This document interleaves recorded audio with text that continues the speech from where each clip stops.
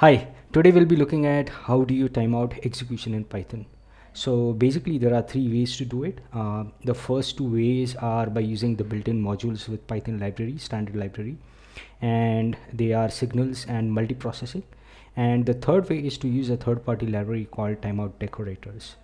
And I believe timeout decorators under the hood uses signals and multiprocessing modules. So let's take a look at it.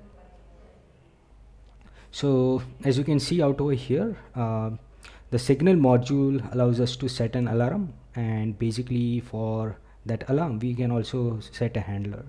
So in this case, as we can see, we have a function called foo, which is running infinitely and just looping over and printing statement. Out over here we have written a particular handler, and in these two lines we are specifying the signal and the handler for our code.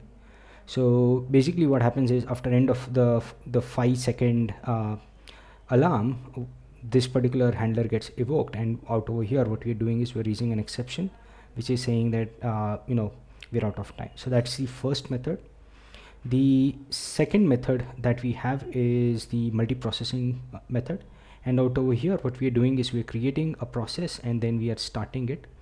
The key important thing to note is this particular line, which is the process.join of 5. Basically what this will do is it will block your main thread from executing, or rather the main process from executing. At the same time, the sub process that we have started by means of the function foo will get invoked in the background. So this will time out after 5 seconds, and the subsequent if condition basically handles and terminates the running process that we have. So that's another way by which we are timing out.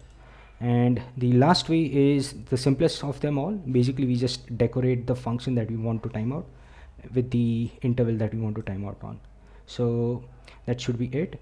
Next time when you're writing a code that involves you timing out, you can also use the built-in timeout command for Linux, but if you're not on Linux, you can probably use one of these three methods to time out your code. Now bear in mind, this is different from your sleep, because sleep, what it will do is it will suspend the execution of the entire process. Right now this is not what we want to do.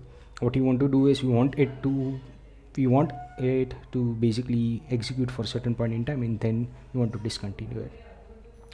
Typical examples of timeout is basically have watchdog timers, and let's say you have a critical piece of code that you're sure won't exceed X amount of seconds, and for whatever reason or whatever exception, if it exceeds that point in time, you're better off timing out than continuing with that faulty code. So hopefully these tips helps you.